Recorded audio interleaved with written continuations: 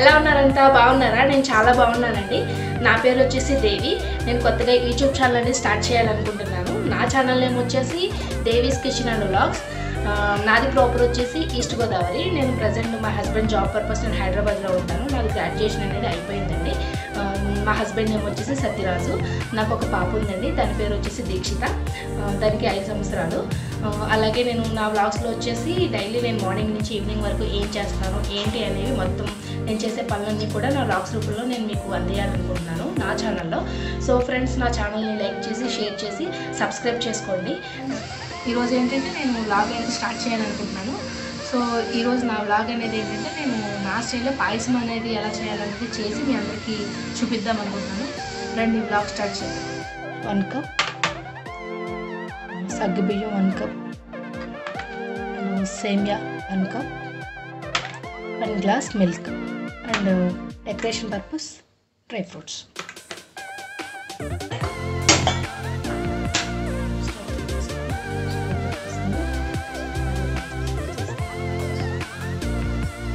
పాలు,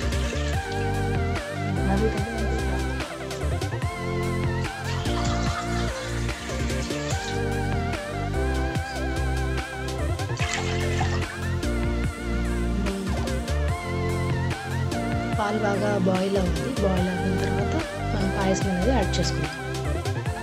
పాలు బాయిల్ అవుతున్నాయి కదా, ఇప్పుడు వచ్చేసి మనం సగ్గుబియ్యాన్ని యాడ్ చేసుకోవాలి. 1 కప్ సగ్గుబియ్యం యాడ్ చేసుకోవాలి. యాడ్ చేసుకున్న తర్వాత 5 మినిట్స్ వరకు ఇవి బాయిల్ అవుతూ ఉంటాయి.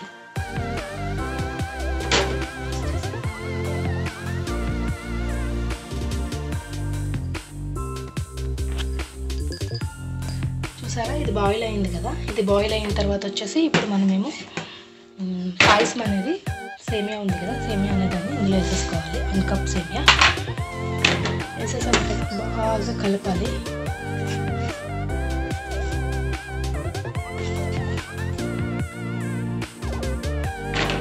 ఇప్పుడు ఇది కూడా బాగా బాయిల్ అవ్వాలండి. బాగా బాయిల్ అయిన తర్వాత మనం షుగర్ అనేది దింపే ముందు యాడ్ చేసుకోవాలి.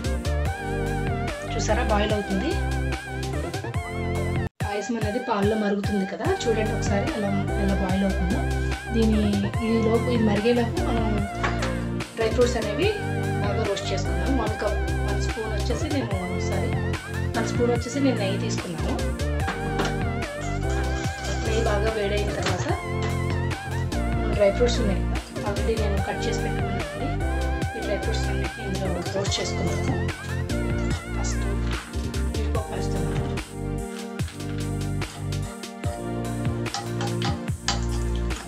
కొంచెం రోస్ట్ అయిన తర్వాత బాదం అలాగే కిస్మిస్ కూడా వేస్తున్నాము.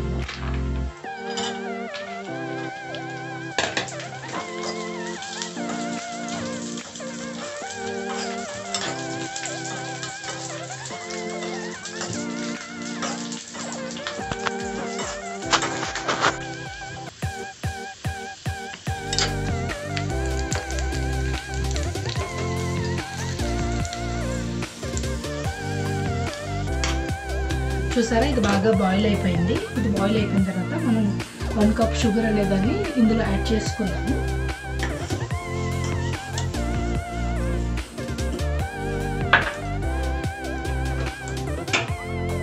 ఇదేంటంటే దీని వేడికే, ఈ పాలు ఉన్న వేడికే ఈ షుగర్ అనేది కరిగిపోతుంది. నేను స్టవ్ అనేది బంద్ చేసేసాను.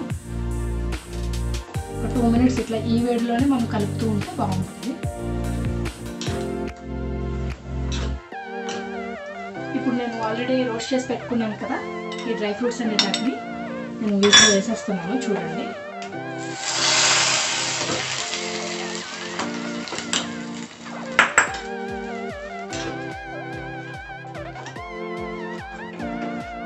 చూసారా,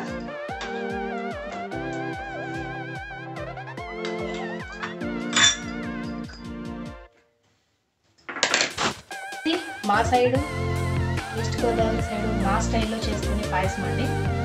నేను దీన్ని ఒకసారి బౌల్లోకి తీసేసి మీకు చూపిస్తాను.